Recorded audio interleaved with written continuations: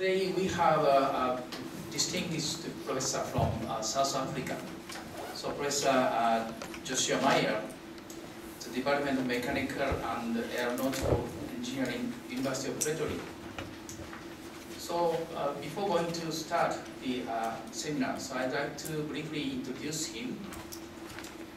So Professor Meyer graduated from the University of Pretoria in 1984, and he got a PhD in 1988 in the same university, Department of Mechanical Engineering. After military service, he appointed as an associate professor at the Northwest University in 1990.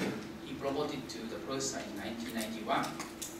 And in 1994, he moved to the University of Johannesburg. And since 2002, he became a professor of the University of Pretoria. So the head of Department of Mechanical Engineering, now the chair of the School of Engineering, are also the director of the Advanced Engineering Center of Excellence. So his research field is heat transfer, mainly in refrigeration of flow boiling, flow condensations. And he is very international. He organized, he initiated the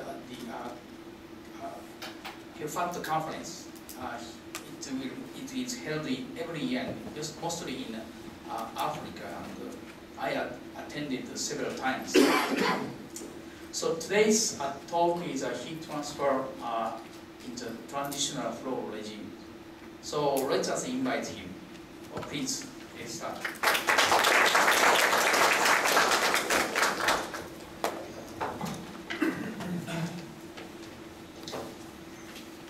Professor Takata, thank you very much. Thank you very much also for the invitation, for asking me to come here to Kyushu. I am actually on my way to the International Heat Transfer Conference in Kyushu, and I think many of you too. And the title is the same as the keynote paper that I'm going to present on Monday, but the content will not be the same. So I'm still working on this paper, and I will be adding a lot of material, and actually also taking away a lot of material, because today I've got an hour, while on Monday I only have 30 minutes. I'll have to condense it much more. So what I would like to do is I would just like to give an historical overview of our understanding of transition and what we can get in the recent literature at the moment. And then also maybe give you an examples of why transition is important, to show to you that it is not only a something of interest, which doesn't bother us, and we do not have to be worried about it. Then obviously, why research is needed will be followed from that, and then I will give you an overview of the state of the art of the recent work that has been done in this field, of other people and of our group. And then I will also mention some future work that needs to be done, that can be done. I'm not going to go into too much detail in that. If you're interested in that, you can get that in the keynote paper that I will present on Monday. Just going back into history, we know that Reynolds was actually the first guy who really made a breakthrough and at Manchester University in 1883. And from that, we know that the Reynolds number, which is the ratio of viscous to inertia forces, is really the parameter that really determines when transition occurs from laminar to turbulent flow. But the results of Reynolds wasn't really that practical. The people who first really made it very, very practical for engineers in industry to be used as a design tool was Moody and Princeton in 1944 with the development of the Moody chart, as we know it, in which they have very clearly identified the laminar to turbulent transition in tubes, and in which they published the friction factors. Now, the recent literature in terms of what transition is extremely complex, and I myself don't understand it, and I really do not want to understand it. So I'm not going to go into the fluid mechanics of it or the most recent transition models, but really more from a practical point of view, what are the most important things that we know about it. And some of the most important things that we know is that it is not transition do not occur only at one specific Reynolds number, but over a range of Reynolds numbers, from a critical Reynolds number where it starts to somewhere a larger Reynolds number, and that larger Reynolds number is also not very well defined. And in this regime, from where it starts to where it ends, the flow alternates between laminar flow and turbulent flow. And one of the parameters that can be used to identify it or to quantify it is the intermittency factor, which that you can use to, at a very specific point, determine the fraction of the time that the flow would be turbulent. Now, what is interesting is if we go back into history of what Reynolds and Rayleigh's ideas were of what transition really is, it is still being considered as the state of the art that it is the process of transforming a stable laminar flow into an unstable turbulent flow. That is still sort of the best definition of what transition is.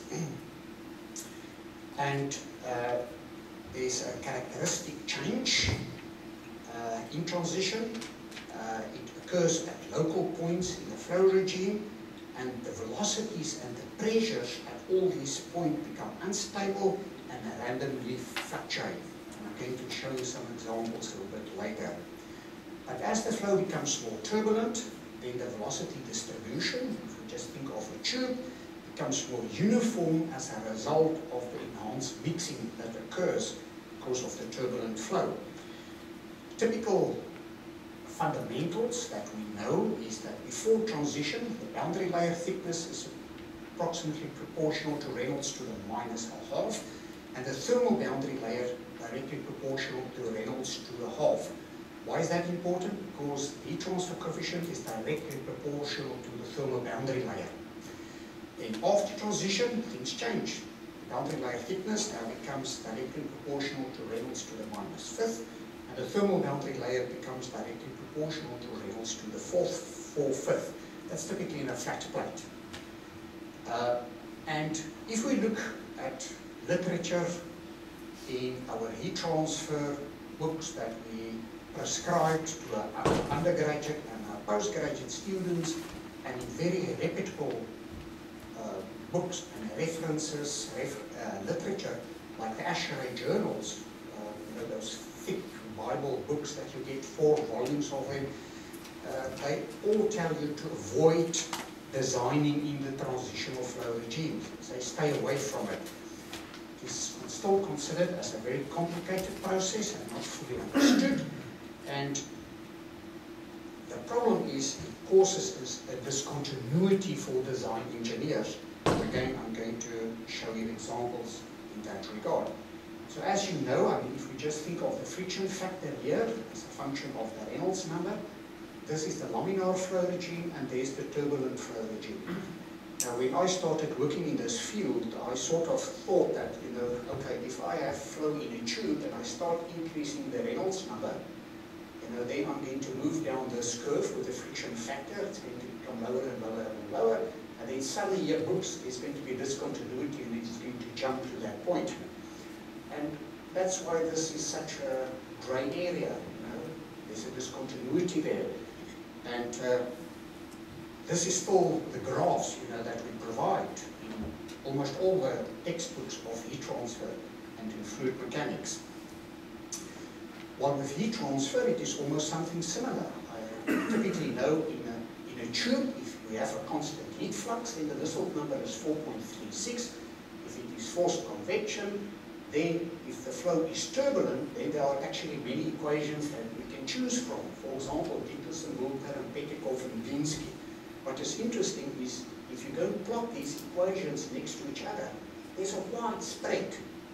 If you take the average, then all those equations are plus or minus 20%, which is not really good for design engineers that want to compete against each other when they design equipment. But still, this regime there is not really fully understood, and there's no equations.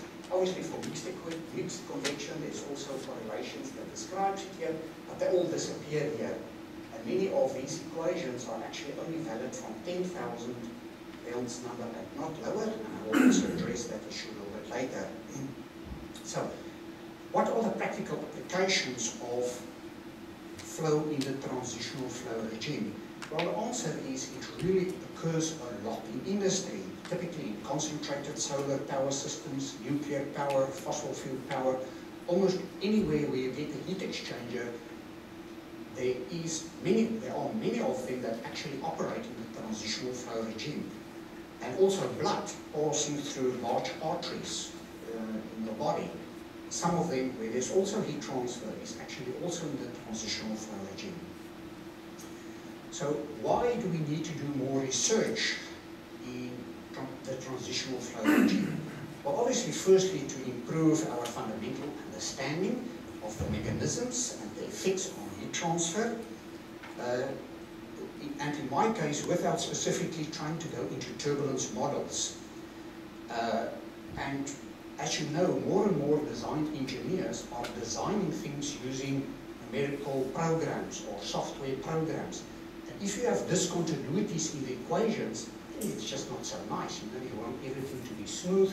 Obviously, we can use if statements. You know, if the Reynolds number is smaller than this, then we use that one. If the Reynolds number is larger, then you can do that. And there are also more and more optimization programs that become available with very, very complicated optimization procedures that not only does the optimization from a heat transfer point of view and a pressure drop point of view, but also from a manufacturing point of view, from a maintenance point of view. Optimization programs just become more and more complicated, and it will also be very good if we can provide these tools so that there's no discontinuity and also so that very accurate information and data can be produced. So the purpose of this paper, the other reason why flow in the transitional flow regime is so important is that many heat exchangers are maybe designed, or not maybe, in most cases designed to operate in the turbulent flow regime. The problem with the turbulent flow regime is there's an order of magnitude increase in the pressure drop from the laminar flow regime to the turbulent flow regime.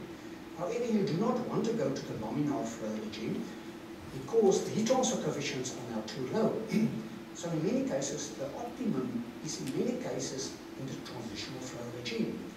Many heat exchangers who are designed because of scaling and other effects, you know, because of scaling, the pressure drop starts to increase, and the result is that the Reynolds numbers start decreasing and they start operating closer and closer into the transitional flow regime. In many cases also there are changes in the design conditions in production that causes many heat exchangers to stop operating in the transitional flow regime. So the purpose of this paper is to review the state of the art of the transitional flow regime, to put together the fragmented literature, to discuss it critically, to identify gaps, to give new perspectives, and to recommend future work for some of you who might find this field interesting. Now, so far, if we look at the state of the art, then it consists out of actually, I think, 5 parts that can be put together. We have all the historical work, the conventional work in terms of convection, heat transfer, and pressure drop, the conventional convection, heat transfer, and pressure drop. Then the JAR and co-workers at Pretoria State University. I think they were actually some of the first people who started doing very systematic work in the transitional flow regime. Then our group, we also did a lot of coherent research. And then I'm going to address the low Reynolds number, and if we have time, I'm also going to mention some other related work which might not be so important for this paper.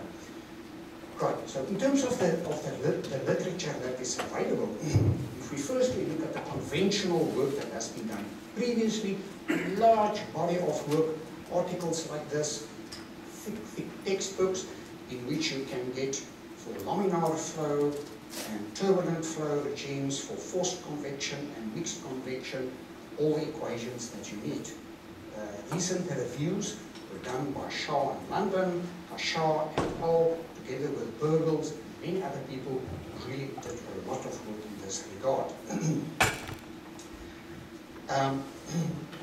However, it is clear from their work, and many people, many of the researchers actually pointed it out, that almost no work has been done in the transitional flow regime, typically Reynolds numbers of 2000 to 2008. Right, Kajar and co-workers, I think they were the first who really did some of the best work in the flow, in the transitional flow regime, experimental work, where they started looking at the effect of different types of inlets. Because it has been known for a long time, it is been cited in literature, that transition in that friction, in that Moody chart, with that grey area, the transition is being influenced by the type of inlet, the turbulence intensities, and possible upstream fluctuations. So what they did is they looked at different types of inlets, they measured the friction factors and the transfer coefficients in the transitional flow regime. They published more than 30 articles, and I'm going to try to give you a very, very short summary of it. And if you're going to look at the textbook of Sendel and Dijar, there's even a shorter summary of it. So the different types of inlets they've used is what is called a re-entrant. There you can see, that part of the tube which actually goes out one diameter inside the calming section. Then this one, which is sort of a square edge, which is the more conventional one. This one is a bell mouth, a very, very rounded inlet. There are not many applications of this in industry, but there are. Those are examples where there are problems with erosion. Now, the advantage of this is that we will start with a very, very thin boundary layer, and you'll see the results of that a little bit later. So what they did is they've investigated those three different types of inlets, and in our group what we also did is we introduced another one, and that is the so-called hydrodynamically fully developed one. So we would start something like that with a bell mouth, and then we will have a long enough length so that the velocity boundary layer is fully developed before the heating starts. And here are some of the results. We can see that there are 4 sets of results of friction factors. It's a function of Reynolds number, and the differences are firstly isothermal flow, so no heat transfer. Then we start increasing the heat flux from 3 kilowatts per square meter, 8 kilowatts per square meter, and 16 kilowatts per square meter. So if I can just go back, if we look at this tube here, it is being heated uniformly at a constant heat flux. So those are the results. And if we analyze the results, then firstly we can see that the range of the transition and the behavior clearly depends on the type of inlet that is being used.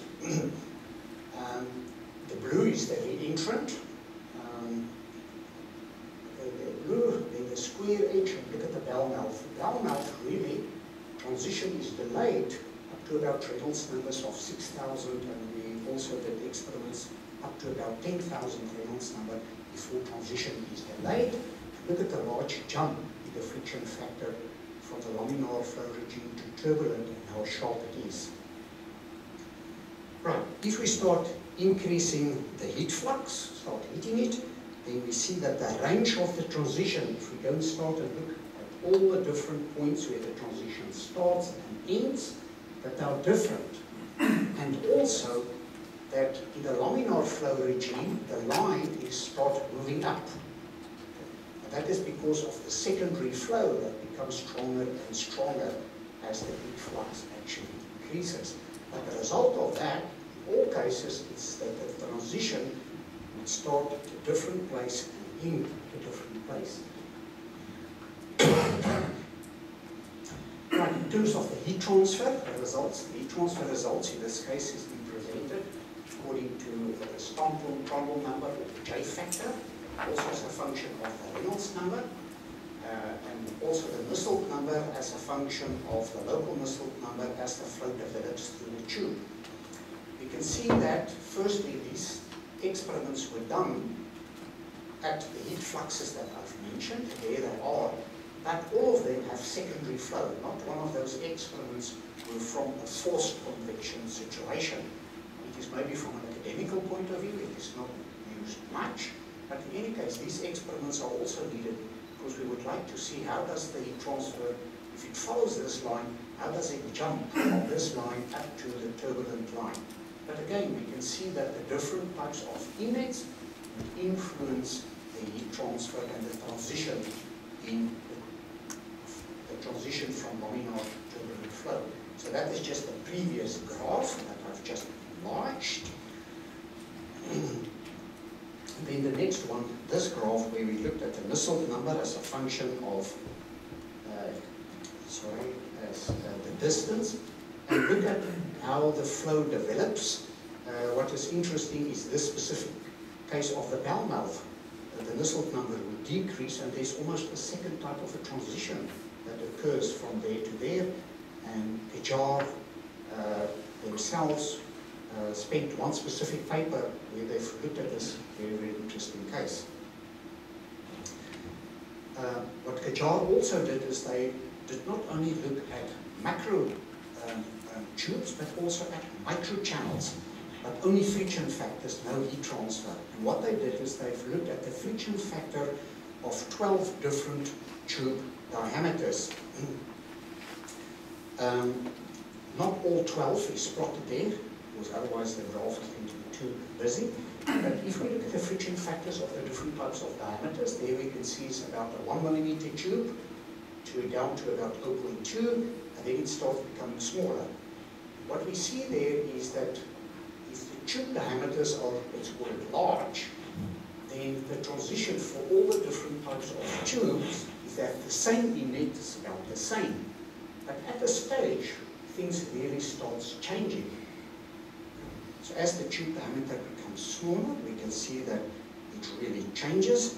And the reason for that is most probably the relative roughness, the epsilon divided by the diameter effect, which becomes larger and larger as the tube diameter becomes smaller. And that is most probably the reason why this occurs. This is only friction factor data. Unfortunately, there's no heat transfer data. In my lab, we are actually now busy with experiments, and we hope to have those results soon. And then Kejar also looked at microfin tubes. So that is more practical because in industry, very rarely these days, tubes are being used just as smooth tubes. Enhanced tubes are used. So in the tubes, there are microfins, and they are spiraled. And here we can see the friction factor as a function of Reynolds number. And you can really see things are really changing a lot. There is almost there what is called by Burgels and other people a second type of a transition. And what they say is, the people who did some work in this regard also look at the heat transfer there. It shows that actually with microfins, the effect of the fins and the spiral angle actually starts only becoming very effective, typically at those Reynolds numbers. At smaller Reynolds numbers, they are just not effective enough. They do not have a large enough effect that they can cause the rotation action while the flow moves in an axial direction. In this case now, for friction factor for different types of inlets, here we can see again how things are changing. Those are the smooth tubes there, and there's the microfin tubes. Quite a difference in the results. The J factors, the transfer, it is just the two previous graphs that I've enlarged. Here we can see again the smooth tubes, and there's the microfin tubes. Right, so that is now the work of Kejar. I'd like to introduce the work that we have done at our university now over the past 7 to 10 years. And it actually started as an ASHRAE project, the American Society for Heating, Refrigeration and Air Conditioning Engineers. They've put the project out there, and we were fortunate enough to get it. So what is different with the work that we did to that of Kejar? Well, the very important difference is that in air conditioning and refrigeration, as you know, there are always condensers and evaporators. And in those heat exchangers, you always have a constant temperature during condensation or evaporation. So they wanted to know how does, for these types of tubes, how does the type of inlet affect the heat transfer behavior? It is different than the work of the jar who did heating, where we have a constant heat flux. And we know from classical heat transfer that there is a difference. If we just think of the Nusselt number, forced convection, for constant wall temperature it is 3.66, and for constant wall temperature it's 4.36. There's a difference. So they wanted to know what will happen if there's a constant wall temperature and a constant heat flux. So we did cooling and not heating, which was a totally different approach than that of the jar. So our work was a little bit independent, and the result of it is that in most cases we could actually not compare a lot of our work. What was also different from our work was that with the work of the jar, they very specifically were interested in measuring the Nusselt numbers and the friction factors when the flow was fully developed. And when you have, like in the air conditioning and refrigeration industry, where you typically use glycols, then in many cases it can almost be 100 meters before the flow is fully developed. And most chillers are not 100 meters in length. They are constructed typically for moldings with shorter lengths, typically about 3 to 5 meters. And they wanted to know what is the average heat transfer coefficient and the average friction factor. So our approach was a little bit more practical. It was more relevant to practical design engineers, and also very specifically for the air conditioning and refrigeration type of industry. And we also looked at different types of inlets. And as I've mentioned, we've introduced also this type of inlet to see if we have a fully developed velocity profile, what will happen with the heat transfer and friction factor results. What we did is we investigated the characteristics of smooth tubes, then also enhanced tubes. We also looked at nanofluids. We used a multi-wall carbon nanotube, typically with diameters of 10 to 20 nanometers, very long lengths of 10 to 30 micrometers, which means that the aspect ratio of the carbon nanotubes was about 1,000. So if you look at it under the same, it looks like spaghetti. And I was very interested to know how this spaghetti now behaves from the laminar flow regime to the turbulent flow regime. I was hoping that it would change dramatically, and that all the spaghetti will help to actually move the heat from the fluid to the wall and actually help with the heat transfer process. We obviously also looked at it with different concentrations from 0 to 1%, and then we also investigated the hysteresis effect of transitions. So if you have laminar flow and you go to turbulent, then there will be a certain characteristic, as I've shown previously, and all the experiments up to then was done only from laminar flow and increasing into turbulent flow. But the question was that, I mean, if you have turbulent flow and you come back, will the transition be exactly the same? And then we also investigated, as I've mentioned in the transition flow regime, it is mentioned in literature, all these fluctuations that you get. And we wanted to measure the friction factor fluctuations and the Nusselt number fluctuations as a function of time. Right, so here are the results for typically a smooth tube. And as you can see, as I've mentioned previously, all the different types of inlets, the behaviors are different. This is firstly for isothermal, and there we can see the bell mouth, almost 10,000 before transition occurs. But the transition is very much different than that of the jar. It actually, there's a transition, and then it goes down, and then there's almost a second transition again, which is very strange, and do not really know what the reason is for that. If we now heat it, we can see that there's obviously a significant increase, if we cool it, there's obviously an increase in the friction factor. It is not because of the viscosity on the wall that changes, that contribution is only 4%, it's because of the secondary flow. But look at the mess here in terms of how the flow changes from laminar to turbulent, and how they, from there on, all of them converge almost to a Reynolds number, where all of them starts going to the turbulent flow regimes at a Reynolds number of about 10,000. The previous work was for water. Then we've looked at glycol, and look at the results here in terms of the transfer coefficients. There's water, and here's glycol. So what's interesting is that if you have water, then the transition behavior for all of them are actually the same. And the type of inlet doesn't matter. It's very, very important thing. The type of inlet doesn't matter. Okay. And the transition, as you can see, is very, very smooth. However, if the Prandtl number is increased, I think our Prandtl number was increased by about 3 times, so this was about 6, 7, and this was about 20 to 30, you can see that the behaviors are very, very much different. Huge transitions from laminar to turbulent, big jumps, and very, very different. This is important for the air conditioning and refrigeration engineers because many of the chillers are using glycol and not water on the inside.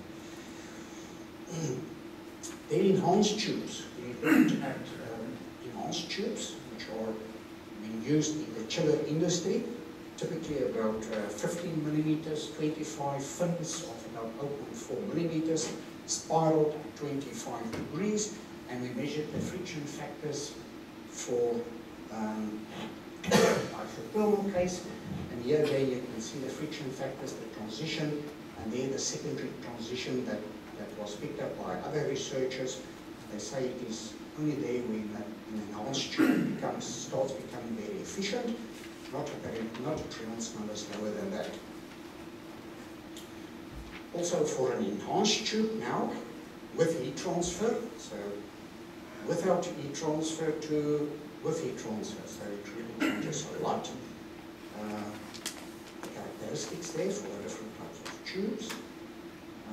Take note of the one that we've put in there, the fully developed one. As I've mentioned, we've got a fully developed velocity profile before we start the cooling of the tube. The J factors, the transfer coefficients, very much different than that for a smooth tube. And then for nanofluids. Nanofluids, look at the friction factors now. I've mentioned about the fact that I was hoping this spaghetti was really going to change stuff, and it really did. The blue line is for water, you can see it, and this was for a smaller diameter tube, so it wasn't for the same diameter tube that we've done previously, and it was also not for fully developed flow, it was just about a 1 meter tube. And here we can see as the concentration of the water is being increased, as the nanofluids as it is added, that the friction factor actually decreases. And the reason for that is the viscosity that's changed. But again, we can see that the transition behaviors are much different.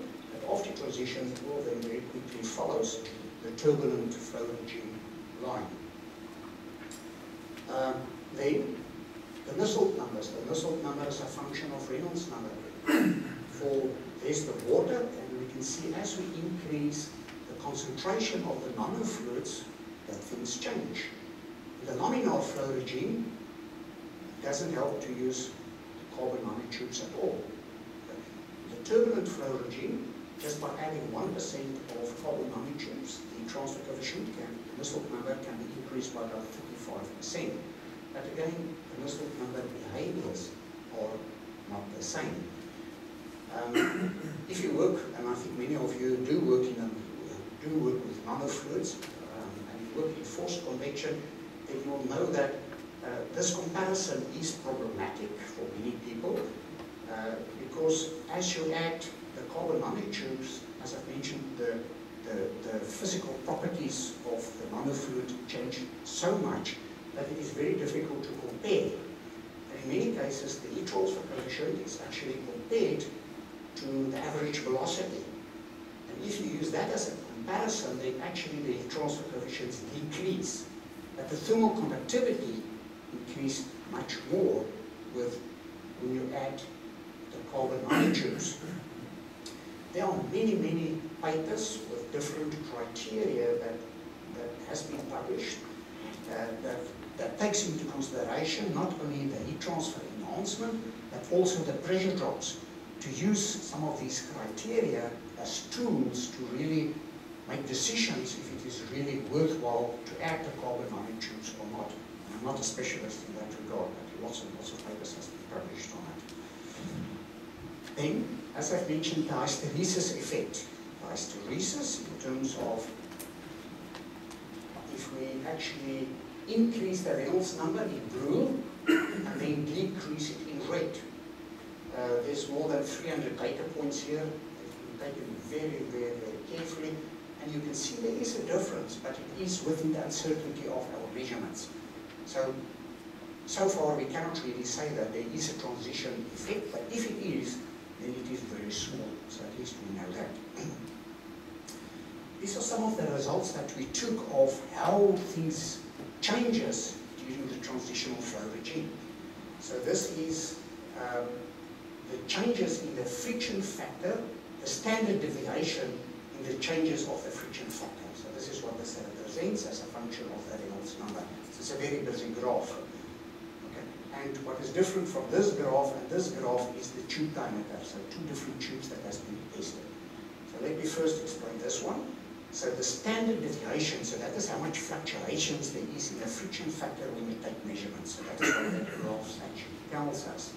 There's the Reynolds number, and here we can see the different types of inlets. So if we look at the square edge in blue, we can see that there's no fluctuations in the friction factor, but then suddenly there's a big change in the friction factor, and then suddenly all the fluctuations disappears. For the fully developed one, it's very different, and the re-entrant one.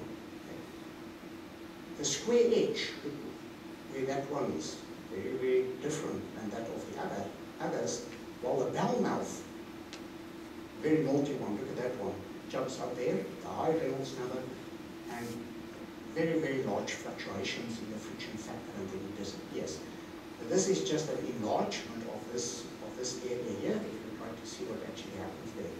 So we can see that the type of inlet will also influence how large the pressure drop fluctuations will be in the transitional flow regime. That is from the 15mm tube or almost a 16mm tube to a tube not much larger, just from 15 to 19. But these two tubes are the two tubes who are used most in the air conditioning and refrigeration industry, and that is why we've did the experiments. And again, we can see that the different types of inlets behave differently. Look at the bell mouth in this case, what it does. Not such large jumps, but then there are two of them again. And here again we can see how the fluctuations changes for the different types of inlets. With the heat transfer, the previous work was without the previous graphs, without heat transfer, so it was just the friction factors. Now with the heat transfer, if we take the heat transfer measurements, then that is what happens. You would remember that for water, all of the results were lying on top of each other. And those are the results there. So that is not for the glycol, but just for water. So we can see that the transition behavior is not much different. But here for the large tube, things are much different. What is the reason for, we think, for the differences between the two tube diameters? We think that the reason is that the calming section that we used were the same for both of them. So the contraction ratio for the two bell mouth tubes and the other inlets were not exactly the same. And maybe that is the reason for that. That can obviously just be verified if somebody would go and do those experiments using the exact same contraction ratios. Right, in terms of the low Reynolds number end work, that is also very, very important. All the work that we've done up to now, we're actually concentrating on this area. So as you can see, here's the Nusselt number as a function of Reynolds number. And what I did there is I've plotted three different Prandtl numbers, typically of air, water, and a high concentration of glycol.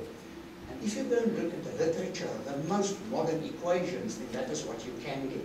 So the laminar flow regime, that's the results. Then for turbulent there, for I² numbers, and you can see the discontinuities in the equations. Things are not connected. Now with the work that we've done, surely it can help connecting the flow regime from laminar to turbulent. But another flow regime that is also very problematic is what is called the low Reynolds number end. The low Reynolds number end has been picked up from the beginning by even people before Gliński, that all the equations of Gliński and Petkov, all of them are actually following a straight line. If you on a log-log scale, if you would go and plot it, would follow a straight line with Reynolds numbers of 10,000 and larger. So if you go and look at those equations, all of them would be valid, or most of them would be valid for Reynolds numbers of 10,000 and larger. But from 10,000 and lower, from there to just after transition, that area is called the low Reynolds number end regime. And only recently, people like Abram have started working in this regime, taking measurements there and developing equations, and Gliński also. However, so far, what they actually only do is they are connecting the end of transition to that line. So all the effort is there. However, they are doing it without taking into consideration what the Reynolds number is at the end of transition. And we and them will have to work together so that we can have a smooth connection from the laminar through transition and then also through the lower Reynolds number end up to a Reynolds number of 10,000. So if you go and read through your heat transfer textbooks very, very carefully, most of the authors will tell you fully turbulent flow is only Reynolds numbers of 10,000 and larger. Okay, so the lower Reynolds number end from 10,000 up to just after transition, most equations do not hold in that flow regime. Okay, then a lot of other work has been done, well not a lot, but some work has also been done in annular passages where molten salt has been considered, and a little bit in channels.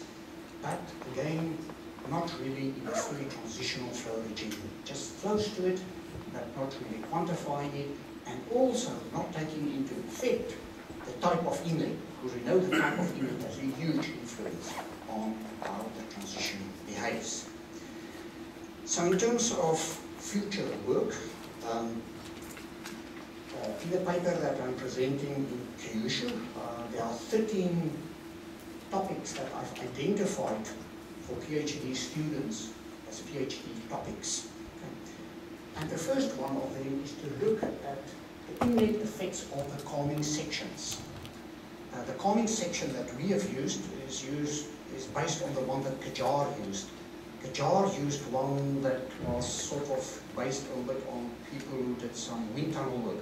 But there's no engineering science in it. It's just, you use the one of the others, but you do not really know why. There are lots of screens in it, and there are, these straws in it, but no measurement of what the inlet turbulence is before, at the inlets of all the work that we did.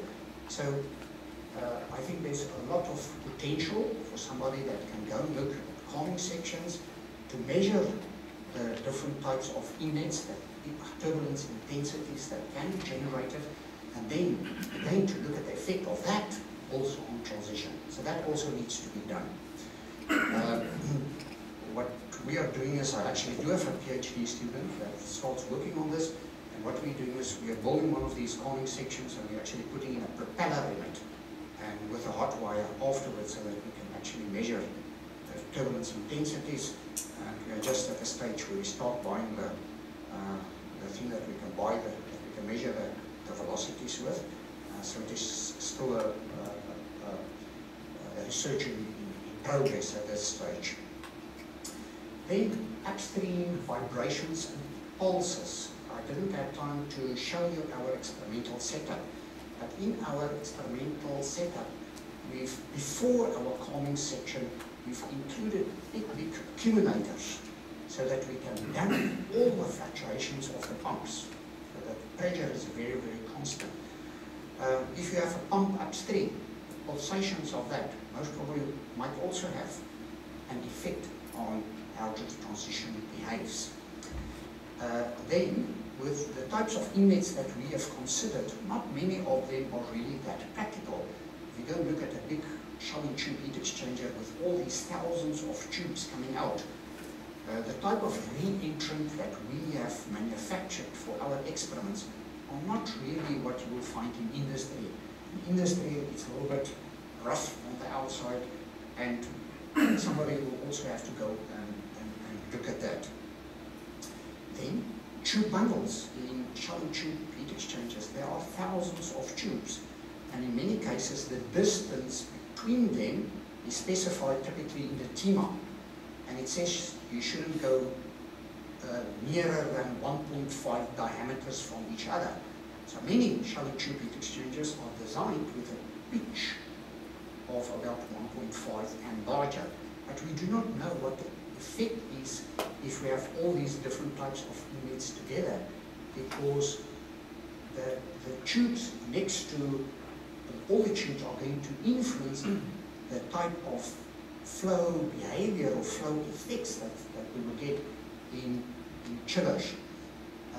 But it's not only the pitch that is important, it is also the geometry of how the pitch is packed, because there are so-called triangular pitches, and you can distribute all the tubes in a triangular type of way or a square type of way. There are hundreds of them actually, and those effects also needs to be studied. Then also tube inserts. You might know that in many chillers, especially where glycol has been used, that there are twisted pipes which are being put on the inside. Because specifically with glycol, the Reynolds numbers on the laminar flow regime, or again in the transitional flow regime, that work also needs to be done. There are 7 more projects which is in my paper, so if you're interested, please let me know and I can forward it to you, and you're very welcome to look at that. If you would also like to see what are the other ones that I'm proposing. Because I'm seeing I'm running out of time, or I thought I'm going to run out of time, I've stopped all the future work at this point. So to conclude, Professor Takata, I think that many heat exchangers operate closer into the transitional flow regime. So it is really a practical problem for many engineers, and they want tools so that they can solve the heat transfer, or know what the heat transfer is going to be, and the friction factors, and they want it very accurately. We spoke over lunch about the fact that many people say heat transfer is mature. If we look at the equations of Glinsky, those equations were developed using the data of Siddle and Tate and other people before them. And at that stage, I mean, temperatures were measured with thermometers, and they didn't have the very accurate instrumentation that we have today. They also, at that stage, I mean, you could publish a paper on experimental work without determining what the uncertainties are, because the uncertainty analysis method wasn't known at that stage. So the uncertainties of those equations are not known. Even those equations, somebody needs to go and really very, very accurately go and remeasure that and develop more accurate equations for us, so that engineers can really design things and they know they can be very, very competitive against the competition. So I think with that, I've also given you a state of the art in terms of what we know. I've tried to put it together and showed you some of the gaps and work that still needs to be done, and I've also identified some future work. And with that, ladies and gentlemen, I would like to thank you for attending my talk, and if Professor Takata allows me, I would welcome any questions and try to answer them if I can.